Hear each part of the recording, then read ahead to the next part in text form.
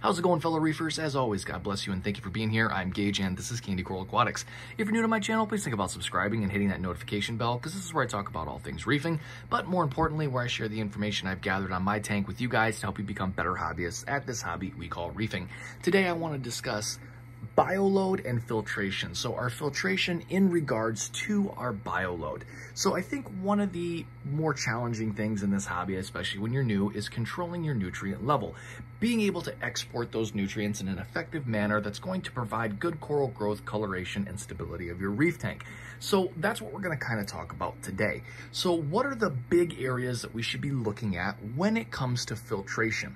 So this is really going to depend on what all you're trying to do in your tank and how heavily stocked your tank is. Some tanks can get away with very minimal attention and equipment if they're very low stocked, while as other tanks that are overstocked, they're probably going to need a lot more attention and filtration. So what are we talking about when it comes to stocking? So I don't want you guys to be confused and think that because you have a lot of coral, you have to be doing a lot of water changes. That's not always the case. So primarily what's going to be causing nutrients, number one is going to be the fish that we have in the tank. So they're the biggest producers of nutrients. Your coral, I'm sure, produces some sort of nutrients, some sort of waste, but it's very, very minuscule. It probably doesn't even compare to the amount that they're actually absorbing from the water to help themselves grow. So the biggest thing that's actually going to be dirtying our tank is our fish, and then the second biggest thing is going to be the food that we're putting in the tank for our fish. Because let's be honest, I'm willing to bet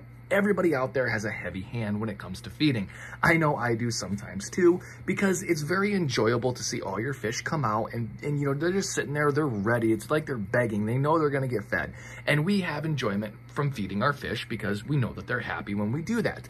But we have to remember to kind of cut back and not overfeed, because that's where a lot of these problems come from to begin with. So if you have a tank that is not heavily stocked with fish, you can probably get away with a little bit more laxed maintenance schedule. However, what are some of the big things that you should be doing in regards to reducing the nutrients, reducing that bioload, and giving you the happiest, healthiest tank that you can?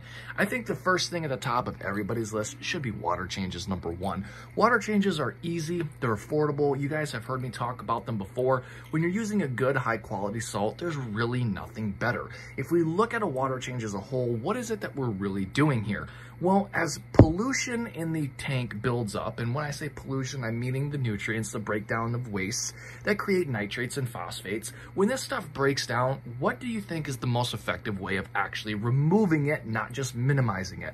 It's going to be a water change. Because if we have 100% nutrients in the tank and we do a 50% water change, effectively, theoretically, we're removing 50% of those nutrients right off the bat instantaneously, and we're replacing it with healthy, fresh water.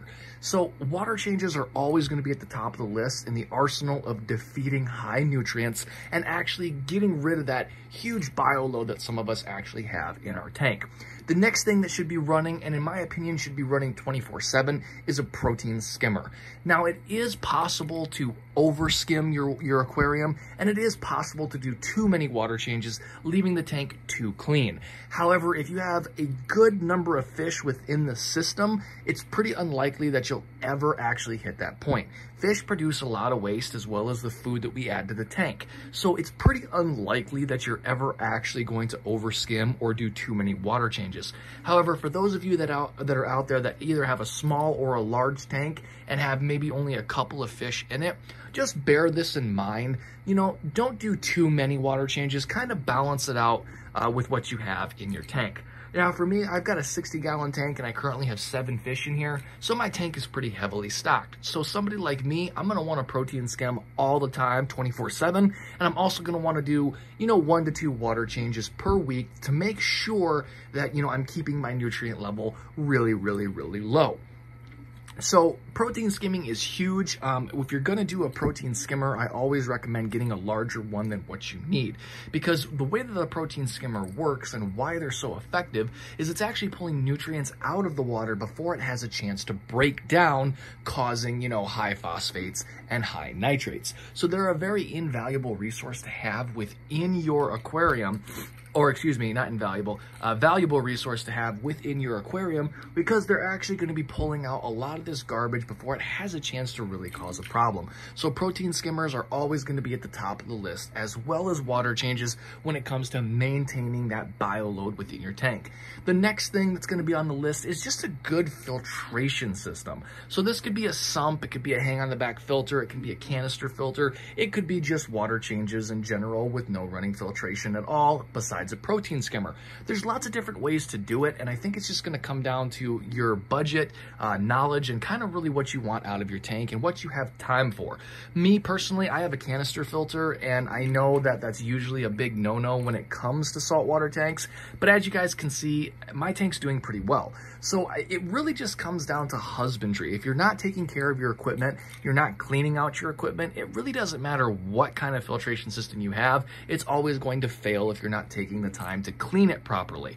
So just pick a filtration system that works for you. I went with the canister filter because I didn't want to have to deal with a sump and a drilled tank. So, you know, theoretically, a canister filter will do everything that a sump will do. You just have to make sure that you're cleaning out those sponges inside that canister filter, rinsing out and cleaning out the inside of the canister filter, and replacing your media and sponges periodically, so that way it doesn't become a nutrient tank. But then again, if you're not changing filter socks and you're not doing sump maintenance, your sump can easily become a nutrient bomb for your tank as well. To be quite honest with you, any type of filtration that's out there, manual, mechanical filtration, I mean, not a protein skimmer, but anything that's, you know, pushing water through sponges or media or anything like that, if you're not taking care of it and replacing the components on it, they're all going to actually build up nutrients and just do more harm than good. So this is going to come down to a weekly maintenance schedule where you should be cleaning out your sponges or replacing them, cleaning out, replacing your carbon, Phosban, or whatever it is that you're using to help control some of the nutrients that are within the water. Next on the list is actually going to be chemical things. So I don't want you guys to go out and start putting liquid chemicals into your tank to try to remove and lower nitrates and phosphates. In my experience, they're very unsafe and they can actually cause a lot of issues within your reef tank. Many years ago, I added a liquid chemical that was supposedly reef safe and said that it would lower nitrates. It ended up bombing my tank and I lost a lot of money in coral and fish. So just don't use liquid chemicals to lower nutrients. It's really never a good idea.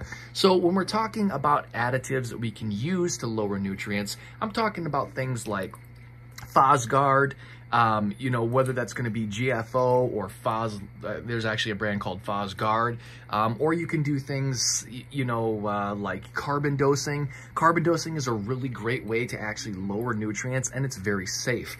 There's a lot of different methods when it comes to carbon dosing. Sometimes people will use, I think it's either vinegar or vodka. In my personal opinion, while I have not tried those, they're not for beginners. There's something that can actually be overdosed if you're not careful, and it can cause bacteria blooms and a whole other just slew of issues. If you're going to do carbon dosing, allow me to suggest something to you guys. Let me actually grab it for you so I can show you what it is. So this is a product that actually comes from Tropic Marine, and I believe it's called Reef Active, if I'm saying it correctly.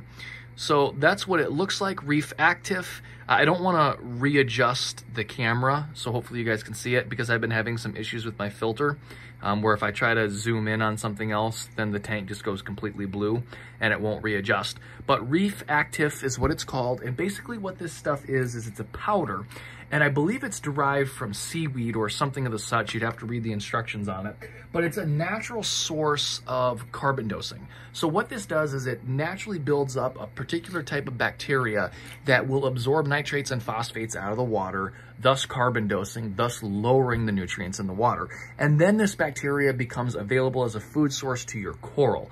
So scientifically speaking, quotation marks, and I'm not a scientist by any means, just some stuff that I've actually watched and read up on, a lot of research has been done on corals, and supposedly they have a good method for absorbing nitrates, but not a very good method for absorbing phosphates. So phosphate is something that coral needs to grow, but they don't really need a whole bunch of it, but they have a hard time absorbing it from the water themselves. They can do it, just not super effectively.